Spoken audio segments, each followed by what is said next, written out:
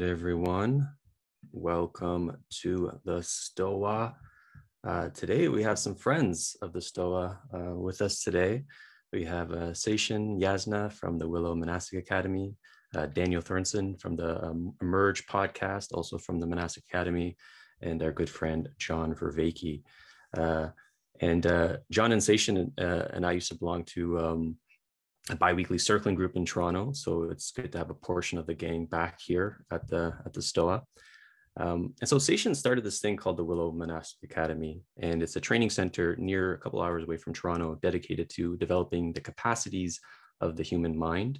They engage in rigorous mental, ethical, and interpersonal practices grounded in the Buddhist tradition.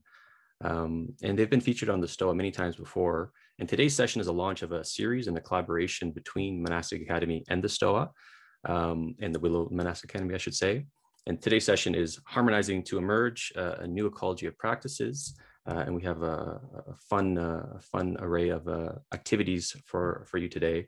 And then eventually John, Daniel, and Seishin will have a conversation. And today's 90 minutes in total. And we'll be talking about the kind of the ecology of practices that the Monastic Academy, the WILLOW branch, is working on. And then on Monday, there's going to be a 6-day wake-up challenge in chant meditation. I think it's at 5 a.m. Eastern time. I'll be there at least for the first session. And then we're going to get like an embodied taste of it here at the Stoa. And then I'll be visiting the Stoa next weekend for a session called Harmonizing to Emerge, a Stoic at a Monastic Academy. And we'll talk about my experience of being at the Monastic Academy. So Seishin Yasna will be talking in a moment, but right now I'm going to take Nathan, and he's going to lead us through an exercise. Thank you, Nathan. That was lovely. So, hello everyone. I'm Seishin, or Yasna, and I run the Canadian branch of the Monastic Academy for the Preservation of Life on Earth, WILLOW. And I know that many of you are familiar with the work that we do, but I'll just kind of very quickly say that we're a modern monastic institution. So, not a traditional monastery, but heavily informed by monasticism, and particularly Buddhist monasticism. And we train in a variety of practices, some ancient and some modern, all of which are intended to lead to profound transformation and growth, so that we can become people who are more capable of facing some of the world's most dire problems. So the Monastic Academy in Vermont, which is our headquarters location, has been around for about a decade. And during that time, they've been working on this problem of developing an ecology of practices for this type of transformation, and really looking at the best ways to present it, to teach it to newcomers in a way that will have a really lasting impact.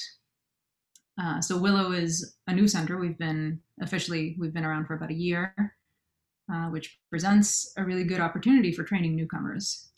So Daniel has been, over the past year, or the past life, depending on how you look at it, kind of developing a conceptual framework for some of these practices. And so we decided to partner together. Daniel and I are both teachers in the Monastic Academy system. So we partnered to run a kind of 3-month experiment at WILLOW, where we would bring a small group of people together and just teach them these practices from scratch, introduce this framework that he's created, and live and train together for 3 months and see where it goes. And we're about 2 months into those 3 months, and it's just been really wonderful. Kind of blown away by the group and by everything that's been happening here.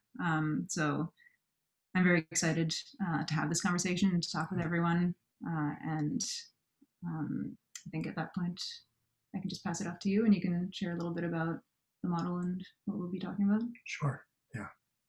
Thanks, Seishin. Well, the first thing I want to say is just what a meaningful pleasure it is to be in this conversation, and especially in this conversation with you, John.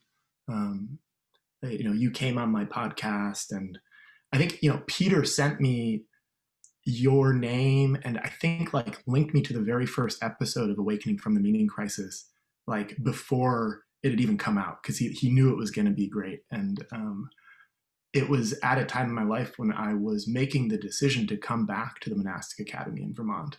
And your work, along with Zach Stein's recent book, Education in a Time Between Worlds, kind of like really clarified that decision for me. And so it's just feels really significant to me that to be in conversation with you about this. So I'll describe a little bit the model and the kind of origins of the model and framework that we're exploring here at WILLOW. As Seishin said, the Monastic Academy in Vermont is about a 10-year-old institution. And the way that I like to frame its mission is that it's an inquiry into what does a wisdom institution need to be to meet the demands of a planetary crisis in the context of Western civilization. And it's sort of like been experimenting and iterating, and over those 10 years, we've, starting with something like a Genesis system that was close to Rinzai Zen, the founder of the Monastic Academy, Soryu Foral, primarily trained in Japan, in Rinzai Zen tradition, but also in other monastic traditions, like the Ambedkar tradition in India, and spending a little bit of time in the Tibetan tradition, but primarily it's Rinzai Zen. But also there's a little bit of Shinzen Young sprinkled on top of it, which was, if you don't know Shinzen, he's an incredible teacher. He's been on the Stoa, and he's done a lot of work to kind of modernize and make palatable the world mystical traditions to the Western mind. And so we started with this Genesis system, and over the last decade, we've seen all the ways that it didn't quite meet the needs of people who were coming into the training space. For instance, people now, I think perhaps more so than, in Japanese history, are coming in with a tremendous amount of developmental trauma that in some cases meditation can help resolve and move through, but in other cases it's actually not the right tool. Or another example is people come in and they have no idea how to have a good relationship with other human beings. They just have never learned the skill set and the capacity to be intimate and trust another person. And this is something that I think is probably the most tragic when I consider it, is that people come in and they don't actually believe that there's such a thing as goodness. They don't believe there's such a thing as goodness, which in our system, that's one of the premises of right view, right? That there is such a thing as goodness. There is such a thing as beauty and meaning. And many people come into the training and don't have the sense that those things are real, that they're not